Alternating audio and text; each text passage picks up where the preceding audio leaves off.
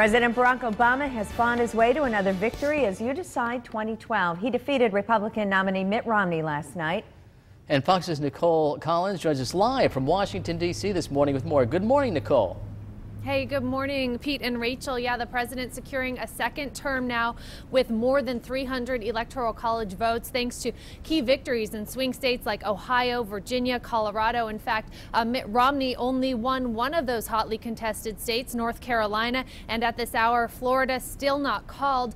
Very tight race down there, but as it stands, even if Mitt Romney did win Florida, it wouldn't make a difference in the end. So it's doubtful we'll see any sort of intense action, legal action down in that state, guys. Nicole, what's the day today going to be like for the two of them?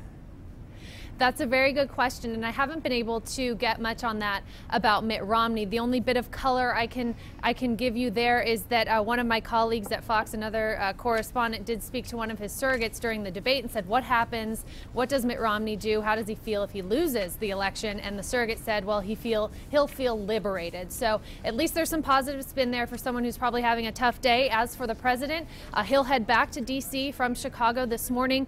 Vice President Joe Biden heads back to Delaware. And Paul Ryan, the Republican VP running mate, you guys are all very familiar with, again, taking his seat in Congress again as he won in your state, of course, and I'm sure he'll be championing some budget issues in this next 4 years that President Obama will head in the White House. You were alluding to the fact that there probably won't be any kind of legal challenges or anything.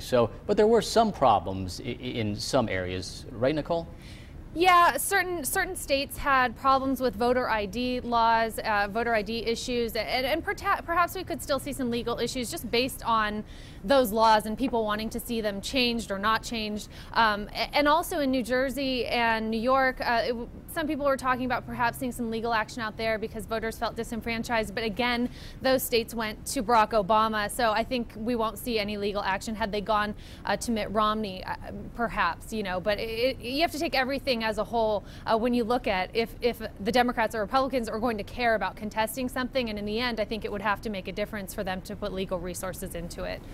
Well, I know yesterday was a long day for you. Nicole, thanks so much for your time this morning, and we'll check back with you in about an hour.